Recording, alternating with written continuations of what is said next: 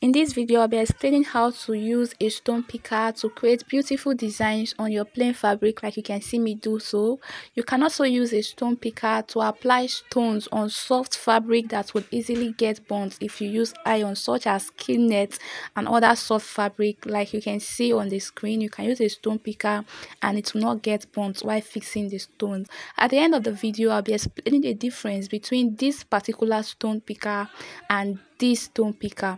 And if this is something you're interested in knowing, kindly continue watching till the end of the video. Greetings and welcome to my YouTube channel. So first, let's unbox this. The packaging of this stone picker is so nice. It feels like I bought a shoe. So this is the content of the packaging. Isn't this so nice? It have different sizes for different stones. It comes in 4 different sizes. I've already fixed one in. All you have to do is to unscrew this and fix another one depending on the size of stone you are working with.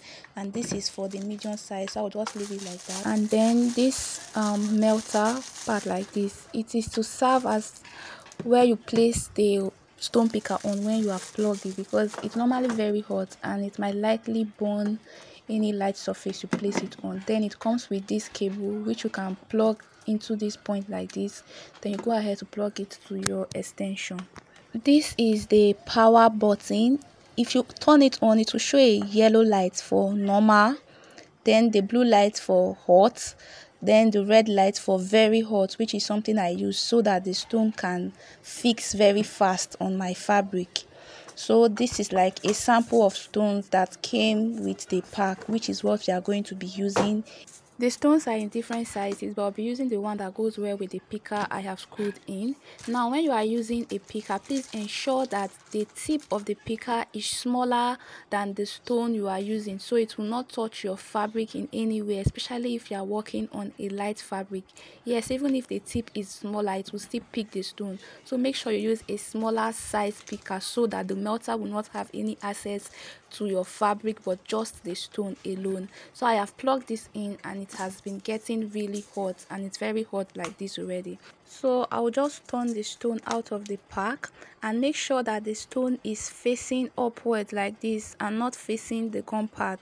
The rubber part of the stone should be facing you, while the gum part of the stone should be facing the table. Now, if I was working with plenty stones, I don't really need to be arranging this like this. All I have to do is to put it in a plate and just be shaking it. As I shake it, it will be turning by itself. All right, because I'm working with a small stone and it's just for sample, that's why I'm taking my time to be turning it up one after the other. So just make sure the stone is turned up like this. If you are working with a plain material, draw your desired styling so you can follow it up with the stones.